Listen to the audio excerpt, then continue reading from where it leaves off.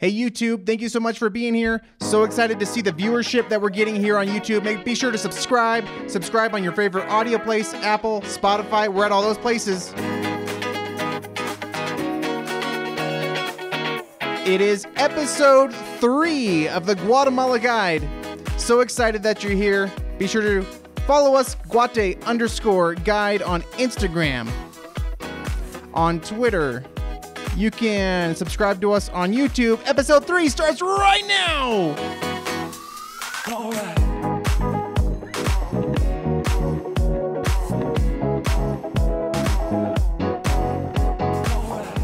That one worked.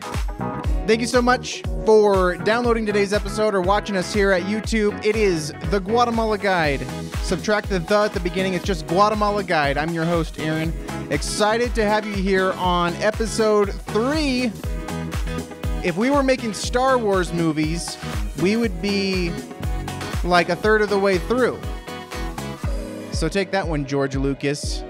Anyway, so excited that you're listening. As always, you can send us feedback, guateguide@protonmail.com. Leave us a comment on YouTube. Follow us, Twitter, Instagram. Already mentioned that. That's Guate_guide. And if you're watching us on YouTube, thank you so much. Be sure to subscribe on Spotify, on Apple, one of the other places. There's a million of them out there.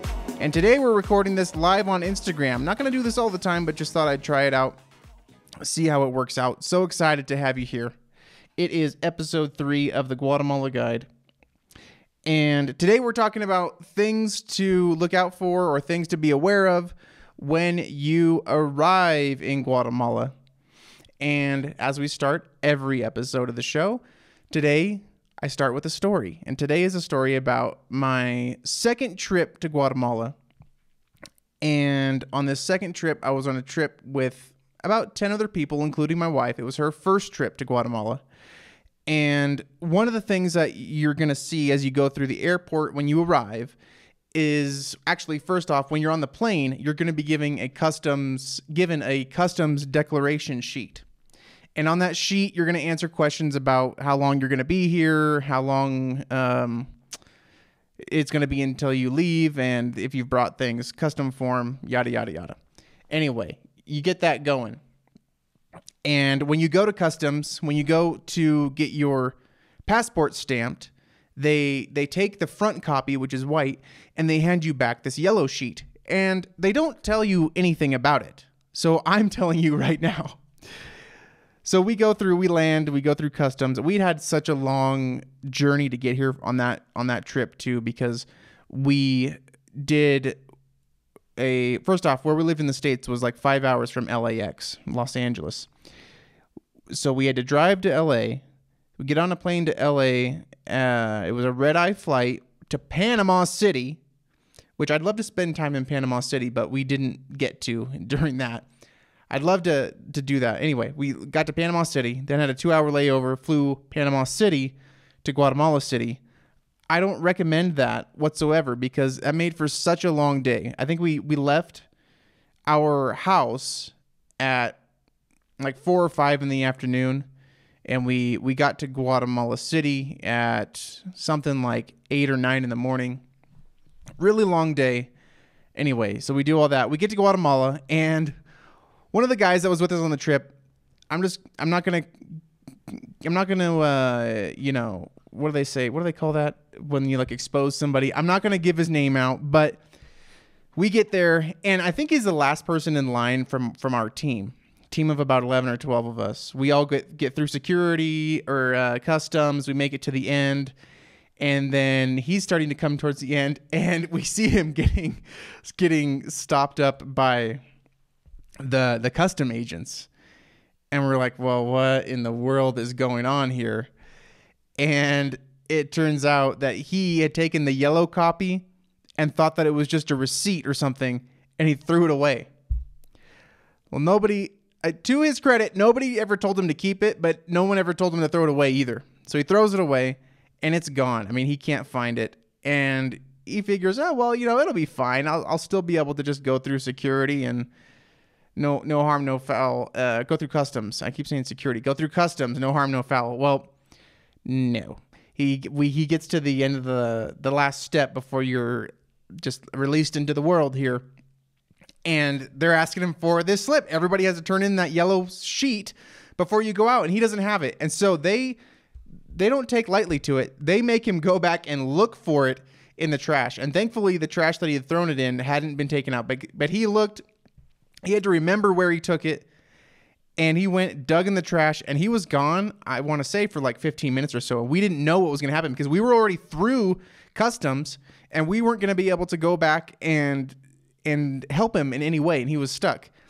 And so eventually, like 20 minutes later, he comes walking through the door, and we're all like, what the heck? Why did you throw that away? I don't know, man. And it was unbelievable. It was scary. I mean, it was only my second time in the country. For a lot of people on the trip, it was their first time, and we didn't know what was going to happen, and they made him go look for it. So word to the wise, word of however that works. When you go through customs, you fill out the sheet, fill it out correctly, and don't worry, by the way, when it's going to ask you an address. If you don't know the exact address of where you're going, be approximate. You know, if you're going to Antigua, a hotel in Antigua, write Antigua, it'll be all right. But don't throw away that second copy because you're going to need it to get out, okay?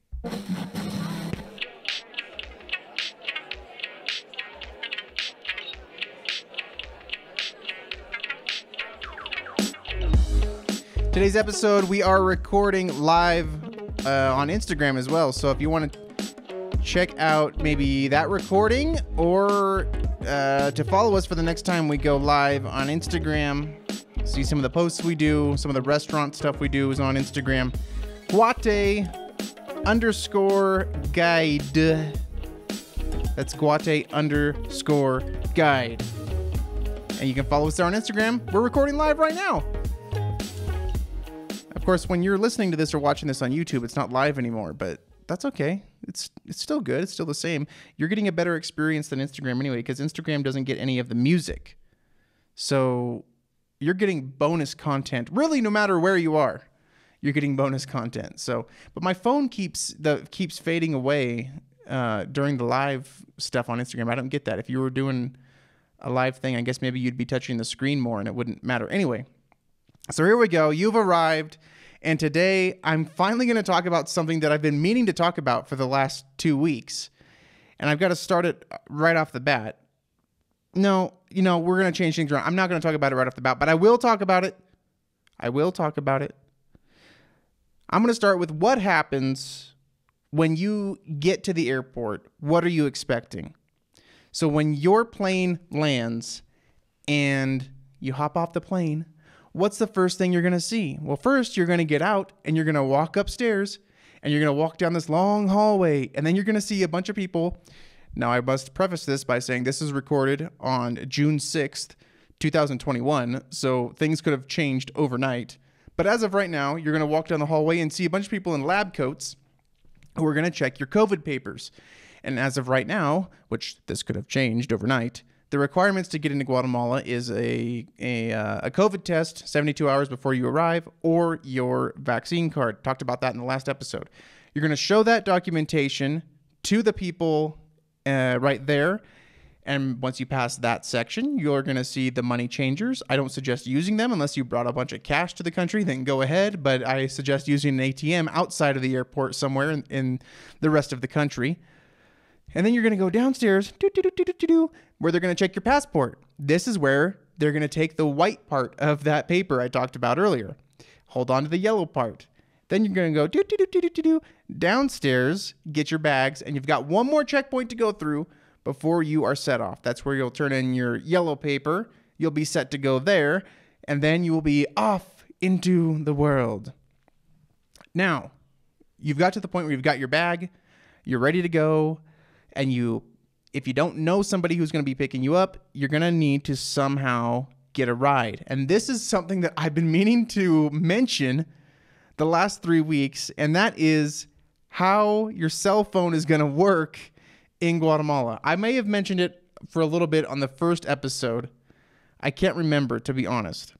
But I want to explain a little bit more in detail the easiest way to manage the cell phone situation here in Guatemala. Now, the one thing I want to say is that for the first at least day or week for when you get here, get yourself the international plan, whatever it may be. Oh, wow, the cats are going crazy back there. If this is the first time we've had a noise kind of thing in Guatemala, that's a good sign because there's always fireworks and stuff going on, or the pouring rain, which may start at any moment. It actually looks like it might start raining here in a minute. But anyway, get your international plan going because if you have, I don't know anybody besides Verizon, but if you have Verizon, for example, you can pay $10 a day to have the international coverage. Okay. So keep that, pay the $10 to have it that day. And then that'll kind of keep you, it'll give you a little bit of a wiggle room to find your Guatemalan coverage, which is easy as long as you have an unlocked phone. You need to have an unlocked phone to be able to do this. So if you decide to cancel your U.S. coverage before you come to Guatemala, no problem. There is Wi-Fi in the airport. It doesn't seem to work very good as of recording this. The last time the last time I used it was about 6 months ago at this point, and it didn't work very well, but it does work well enough to be able to contact somebody to pick you up. If you need Uber or something like that, I don't know for sure if the Wi-Fi in the airport will work well enough to get you an Uber. I can't say that 100%, but we did have friends who came a couple months ago. They used the Wi-Fi to use WhatsApp to contact us and tell us that they were ready for us to come and get them. So it does work enough for that. And now there is kiosks. There are kiosks in the airport that you can use to get a SIM card for Guatemala, and that is what I suggest that you do.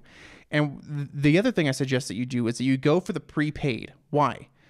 In Guatemala, mostly everything is done by the internet, by apps. We've talked about that in the previous episodes. And almost nothing is done by regular text messages or by regular phone call. It's good to have the balance on your phone to be able to do those things, but you don't have to have it. You can pretty much operate in Guatemala without ever using minutes or text messages on your phone because you're going to be using internet. Now, for example, the plan that we use and that a lot of people use is through the company Tigo. You basically got two main players here in Guatemala. You can imagine it's like your Verizon, your Sprint, your AT&T, whatever that you're familiar with from the States. There's like two major players here in Guatemala who've bought up all the other companies, and that is Tigo and Claro. And the one that most people will say this. I'm like, oh, well, in the city and everything, Claro is the best. Okay, great.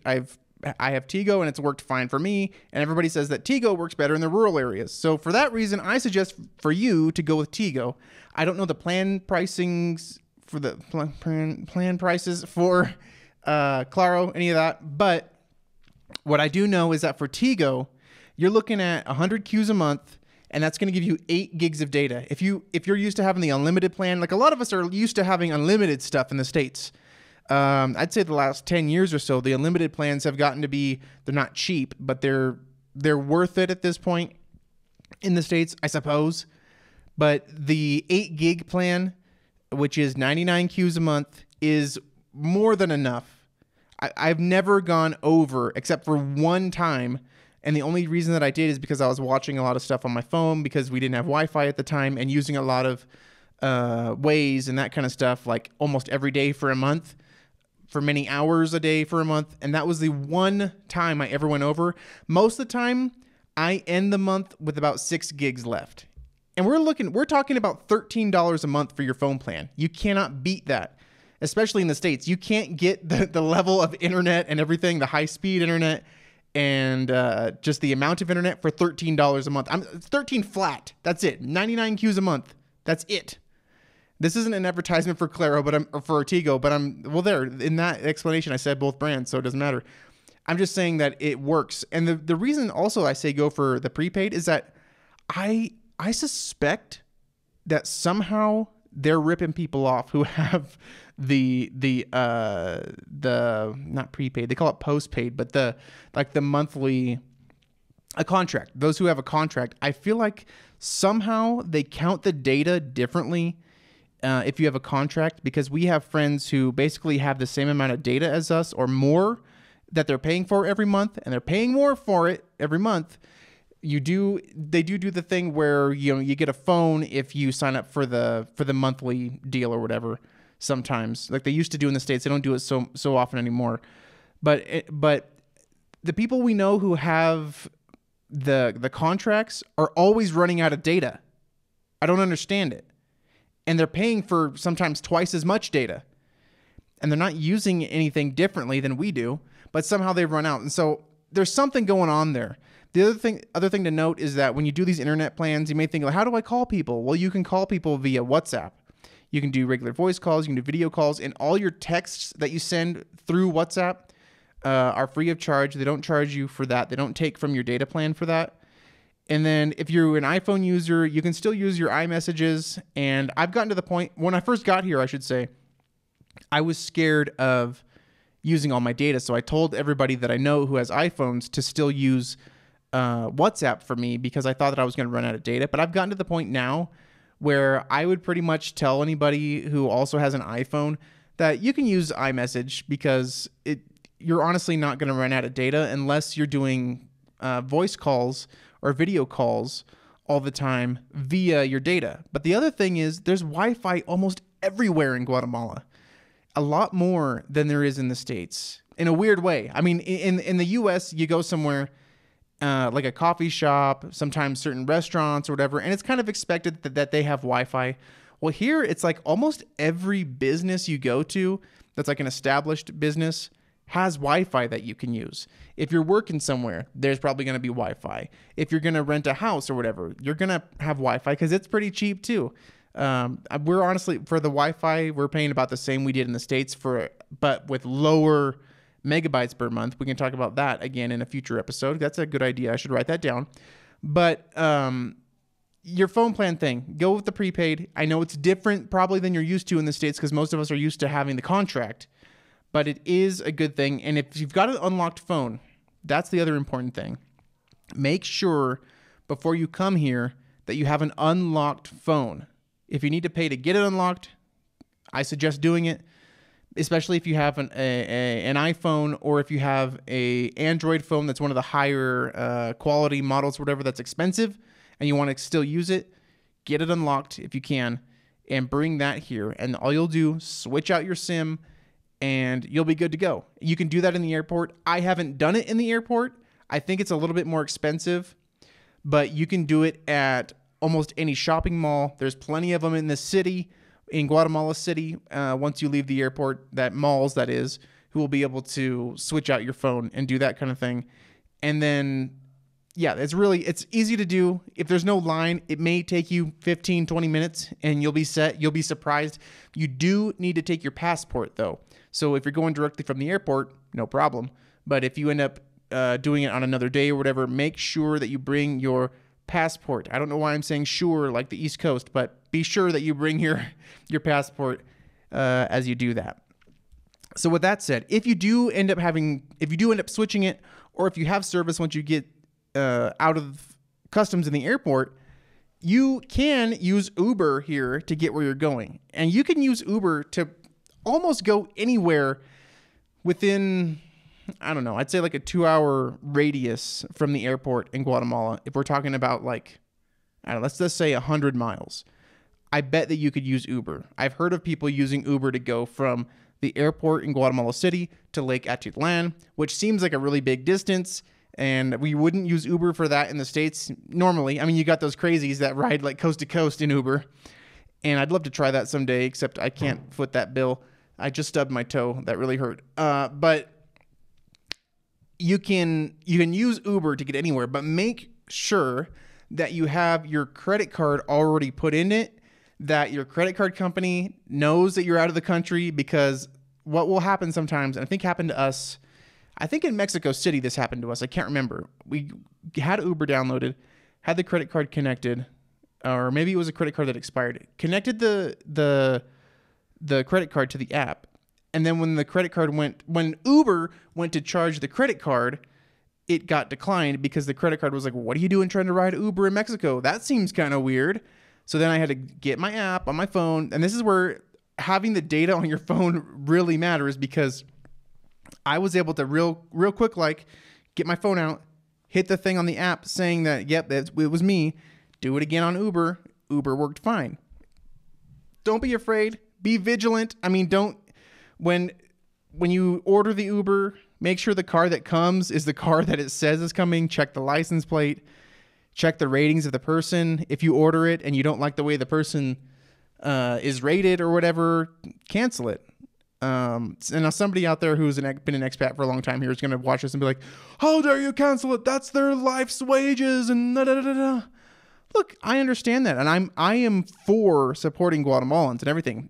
Tip very well. Tip when you get a ride from somebody, tip them well, because a good tip for like the maximum tip you can do on Uber may not be for us in dollars very much, but it is a bunch for somebody who is just doing Uber all day. So tip well.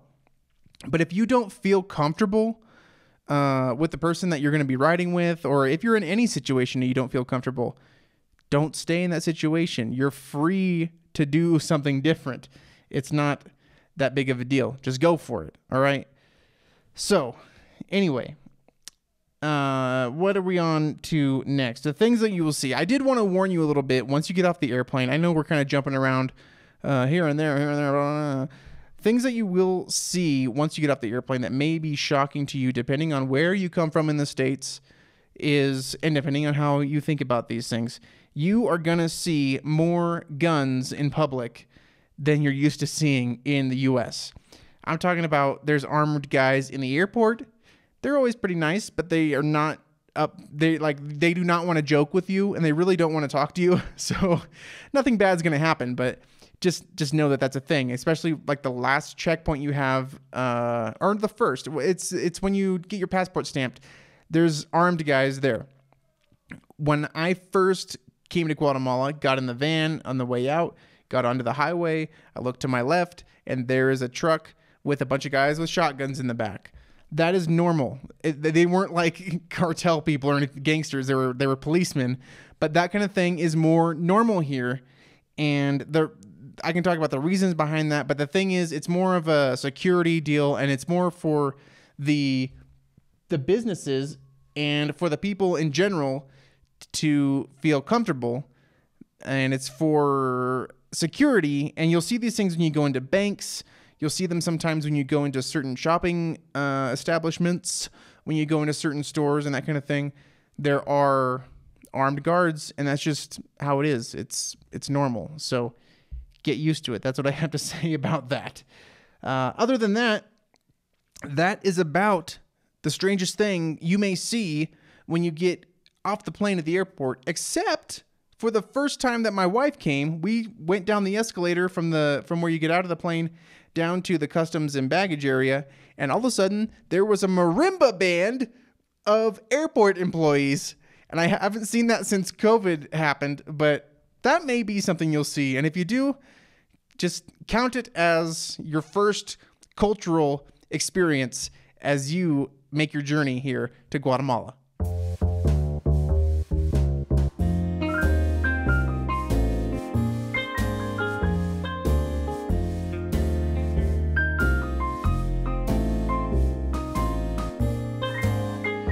So that music signifies, as you know, that this is the point in the program where we talk about the way that you can support this podcast, and that is by going to patreon.com/guateguide. You know, my dream for doing this whole podcast is to hopefully be a springboard to possibly, eventually, being able to help people out in a more tangible way as they come as missionaries or as expats to Guatemala. One of my dreams is to have locals employed who are trusted, being able to guide, the gringos through various things. And one of the ways that you can possibly make that happen is by supporting this podcast by going to patreon.com/guateguide. And link, of course, is below or in the show notes. And if you do that, you will be privy to some extra things that the rest of the audience doesn't get. So that's Patreon.com/GuateGuide. Oh, yeah.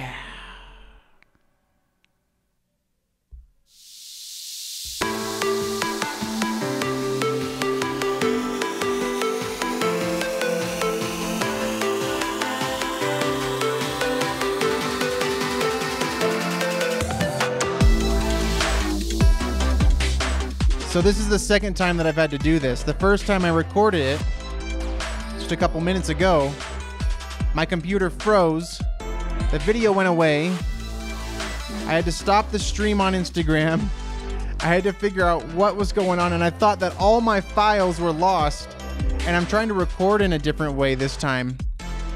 And so I'm recording directly to the computer. Usually I use a GoPro, put the audio together, and da-da-da-da-da. Anyway, I'm trying a more direct way to do it this time, and I thought to myself, well, that was dumb because you just lost everything.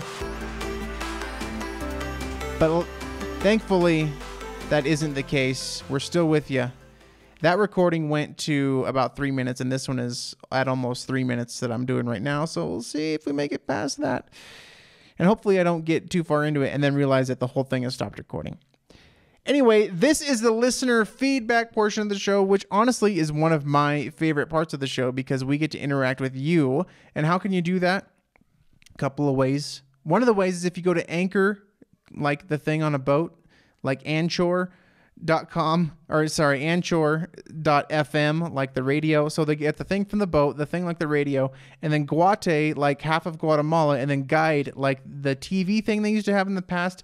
So if you remember all of those tips, you go to anchor.fm/GuateGuide, and there's a button on there where you can send us audio feedback.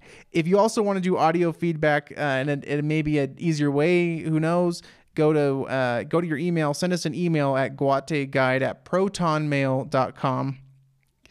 And so I'm just laughing. It's Anchor, it's like a boat, then the radio, then half of Guatemala, and then the TV guide. Anyway, so you can do that. And then also Instagram, Twitter, Guate_guide.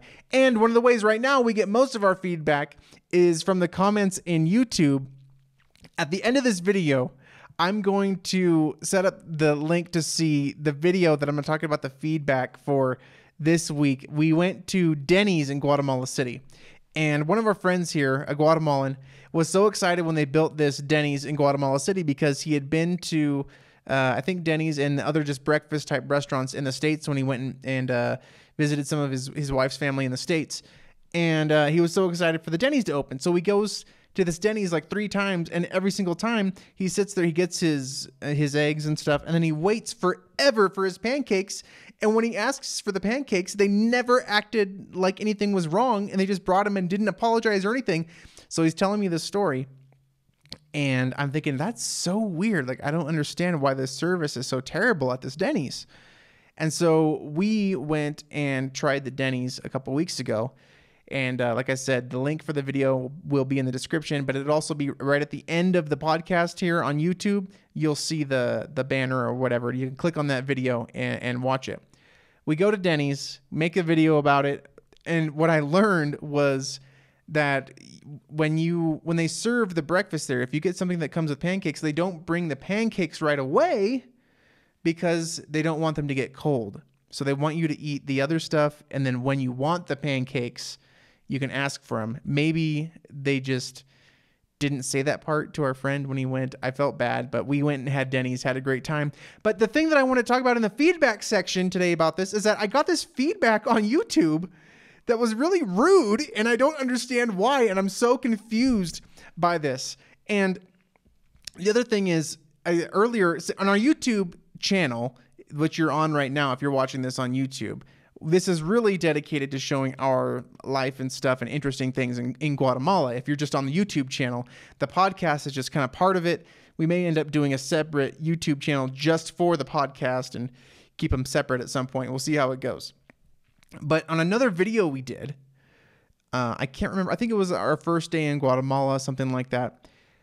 There's all these great comments. Welcome to Guatemala. So glad you're here in this beautiful country. Thank you for coming. Blah, blah, blah, blah, blah. And then somebody will answer something really rude like, You guys sound like you're complaining all the time. Which is like crazy to me because we never not one of my goals and something that I do when I talk to other people about Guatemala, especially to Americans, as I never, how do I say this? I try to never badmouth Guatemala because Central America and pretty much every other country besides the States already has this bad image that like I'm trying to combat. So yeah, there's a lot of frustrating things here, but I don't talk about them most times with our friends from the States if I'm trying to, because I want people to see things in a different light. That's part of the reason why I want to do this podcast. Yeah, there's things that are difficult, but that shouldn't stop you from pursuing what God wants you to do, or pursuing a vacation, or for looking for a retirement place. Like, these things shouldn't stop you. Yeah, it's difficult, but we've got terrible things in the U.S. as well. I mean, and also there's shopping malls here in Guatemala that are nicer than any mall in the U.S. Don't believe me? Come on down and see. But anyway, this person acted like I was complaining. Well, on our Denny's video, this guy wrote this whole thing saying that we shouldn't be grateful that the food in America sucks and that the food at Denny's is the best Guatemalan cooking in the world. And I was just like so confused because not at one point in the entire video did we complain about the service. In fact, I was surprised at how good it was and how much it was like Denny's. And also, just so you know, and I'm not going to name the person, but I hope he sees this because I want him to know that we like Guatemala. We liked Denny's. We liked the food. And the Denny's in Guatemala was better than anyone I've been to in the States. You know why? Because it had a play place. And it also had an elevator. And I've never been to a Denny's in the United States that had a play place or an elevator. And so I just bring that up because that was the most interesting feedback we got this week. Didn't get any questions or anything this week, but I did get that feedback on our YouTube channel on a different video. And I wanted to mention it because it blows my mind. I think part of it, I got to be honest, is a cultural thing and a language thing. The comments that I get of people saying that we're ungrateful or something like that, I think there's a little bit of a language barrier, and maybe my tone of voice or our tone of voice may seem like we're complaining or something, but we're not. Because my mission in doing these videos and podcasts about Guatemala is never to make it look bad. In fact, it's the opposite. I want people to want to come here because who knows what God may have for you in another country. And the only one that I'm doing a podcast about, which is Guatemala. So anyway, that was my listener feedback. It blew my mind, and I've been thinking about it all week because I was so shocked at how rude it was. And I replied and I said that, we liked it. We liked the food. We liked Denny's. We like Guatemala. I don't understand why you think we didn't. And somebody gave it a thumbs up. I don't know if it was the original writer, but anyway, you can follow us on social media on all those things. That'd be cool. All right. This has been episode 3 of Guatemala Guide. I thank you for supporting us, for sticking through it to the end. Make sure you subscribe on YouTube. I want to get to 1,000 subscribers by the end of the year. 1,000, I tell you, because then I can make that sweet, sweet moolah. Yeah. No, but that would be cool if we get the 1,000 subscribers by the end of the year. But please, if you haven't subscribed on audio or on Facebook, hit the subscribe button. You can download it on the go. If you're on the audio, send us an email, guateguide@protonmail.com, patreon.com/guateguide, and please give us a follow on Instagram, where you can see more fun stuff. We'll do the restaurant reviews there. Maybe we'll do some live stuff on Instagram, restaurant reviews, that kind of stuff, until we get the Patreon going. Because then once we get Patreon going, you're going to have to pay to see that. Anyway, thank you so much. Glad to have fun with you again for another episode, Guatemala Guide. See you next time.